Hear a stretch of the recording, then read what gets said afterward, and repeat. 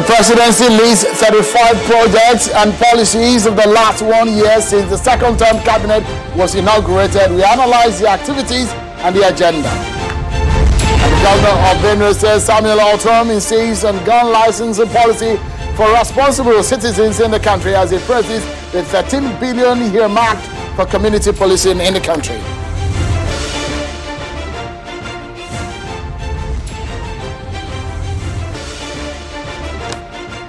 Hello everyone and welcome to the program.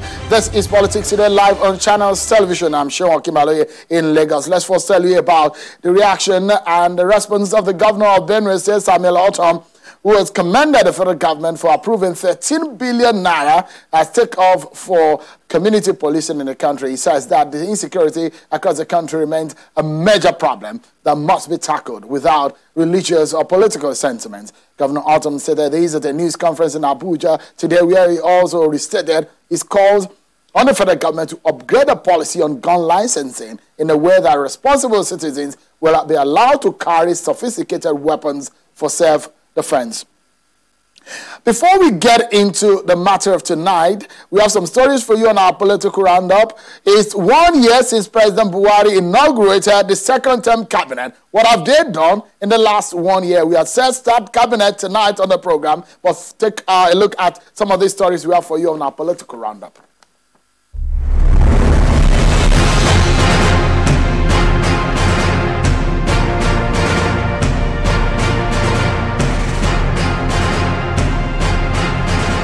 The chairman of the Independent National Electoral Commission, INEC, Professor Mahmood Yakubu, has given assurance that the October governorship election in Ondo State will be hitch-free. Professor Yakubu stated this at the training workshop organized for some staff of the commission held in Akure, the state capital.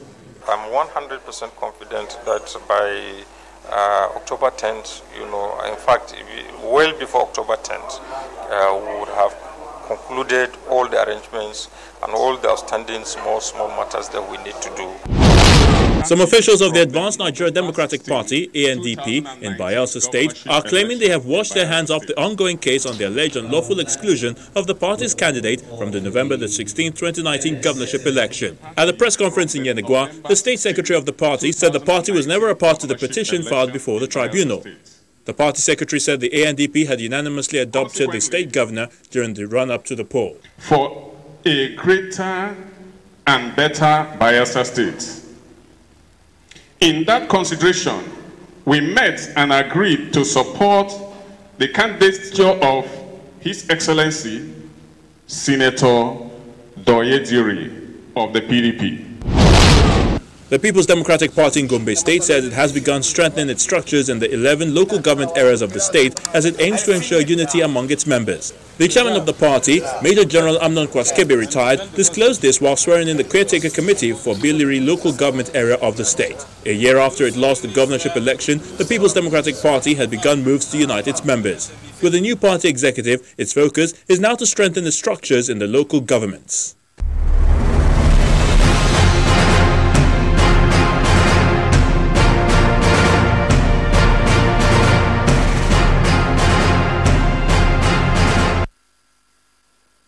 Let's get straight to it, everyone. So today, 1 year ago, President Buhari inaugurated his second-term cabinet over 60 days since he got a re-election as Nigeria's president. President Buhari at that event reminded the ministers that the core focus of the government was guaranteeing security, diversifying the economy, to be inclusive and tackling corruption. It asked the new cabinet to be focused on the goals and policy direction of the administration in achieving economic growth. The president said for the 2019 to 2023 period, key performance indicators, KPIs, will be set to assess the ministers. The President Buhari then re-emphasized that the need for communication, coordination, and cooperation amongst the 3 ministers that he appointed.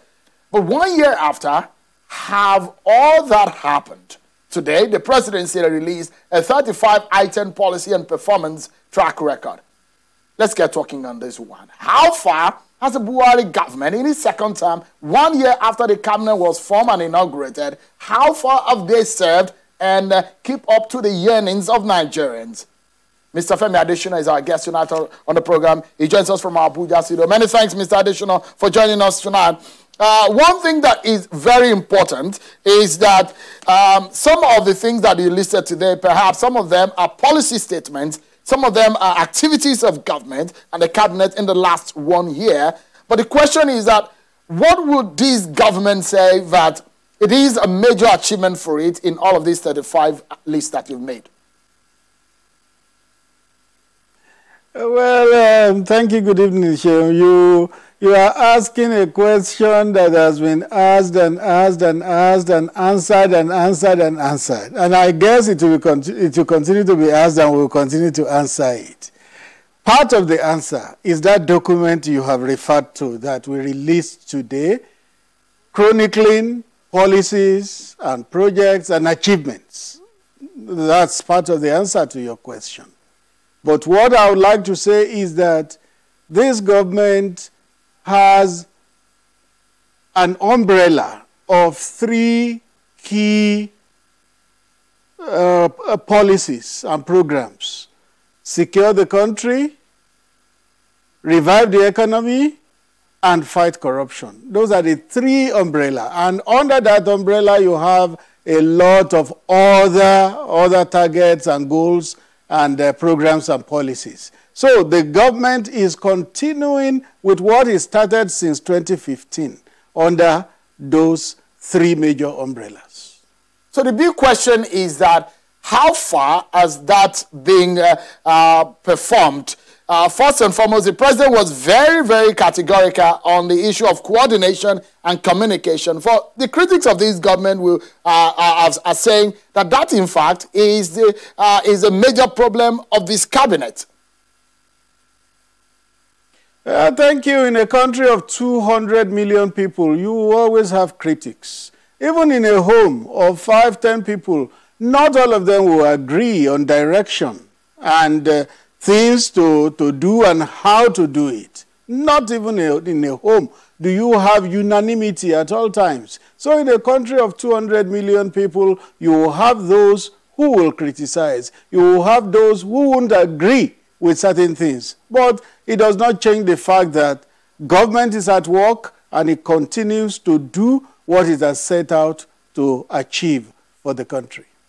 So, but did the president realize that there seems to be some problem with coordination and communication? Because that is what he feared. He feared that there might be problem with communication and coordination, and he re-emphasized it. But a few months down the line, that was a major problem. Has he realized that? Well, it is said that the largest room in the world is the room for improvement. So, the ministers have been at work for 1 year. Now there is 1 year is an opportunity for them to assess. And in whatever ways they feel they have fallen short, they can then improve.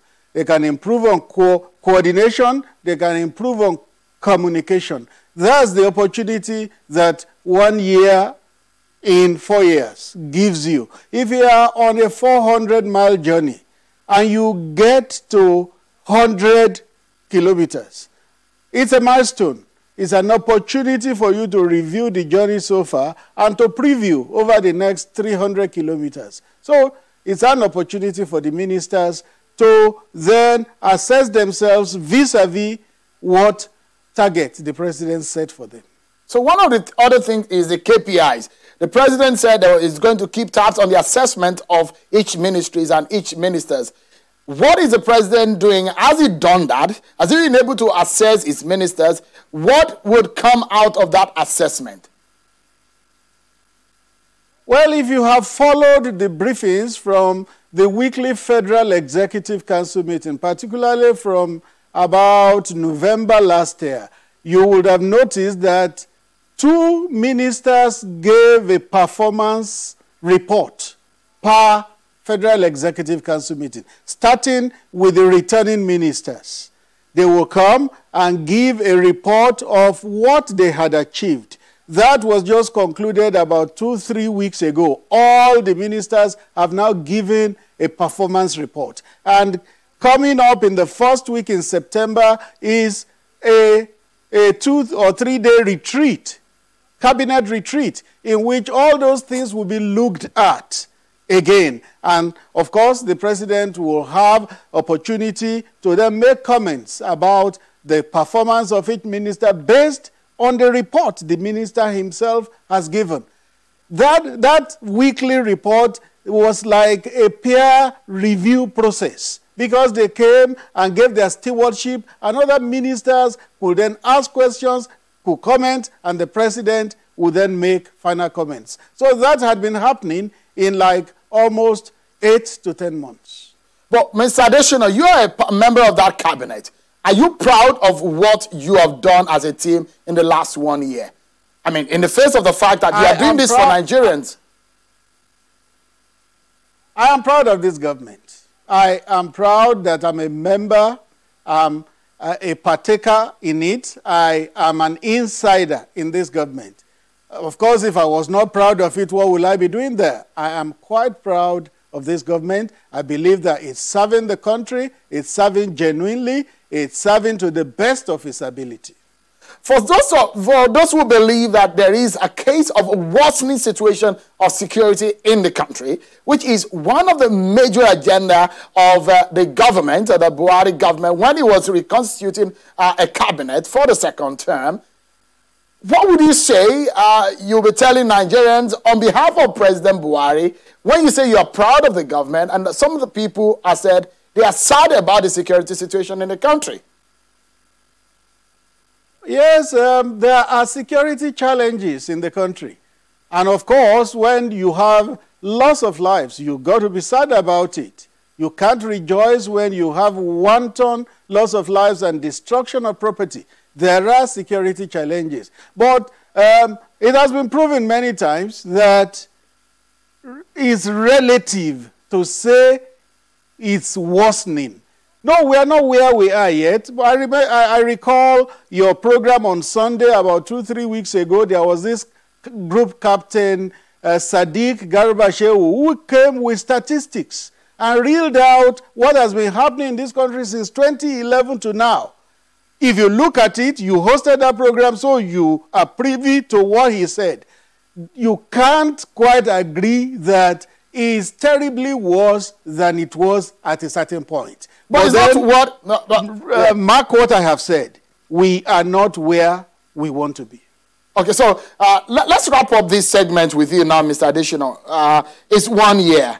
But the thing is that you did not elect yourself. The president neither did not elect himself into office. So you're serving the Nigerian people.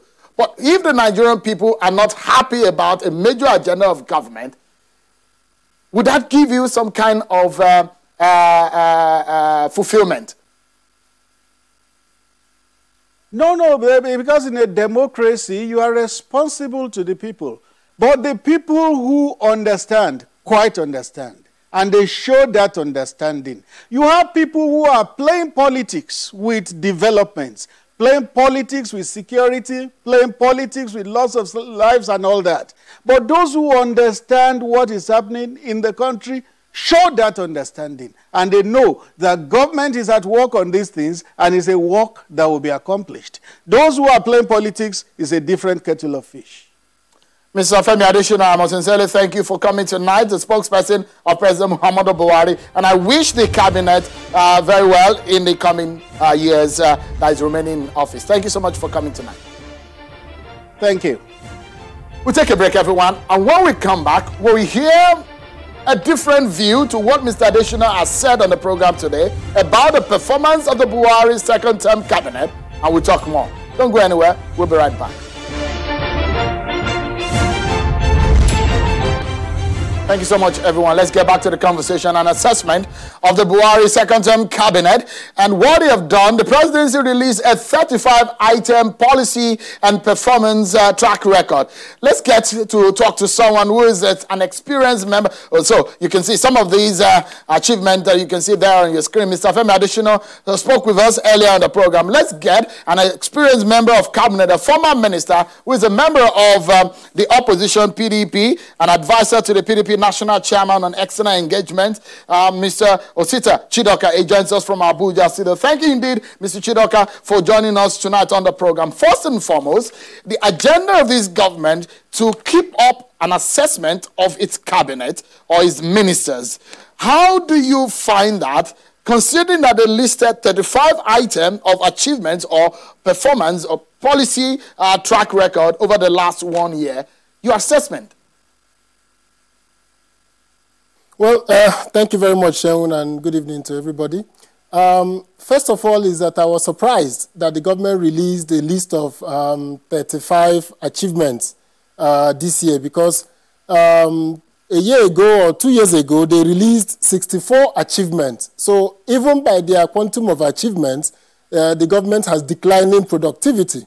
In 2018, it was 64, and in 2020, they've reduced to 35. So we can see there is decline in the quantity of achievements. But when you look at the quality of the achievements, what I think Nigerians should be asking themselves 5 years after this government is, how are you doing today?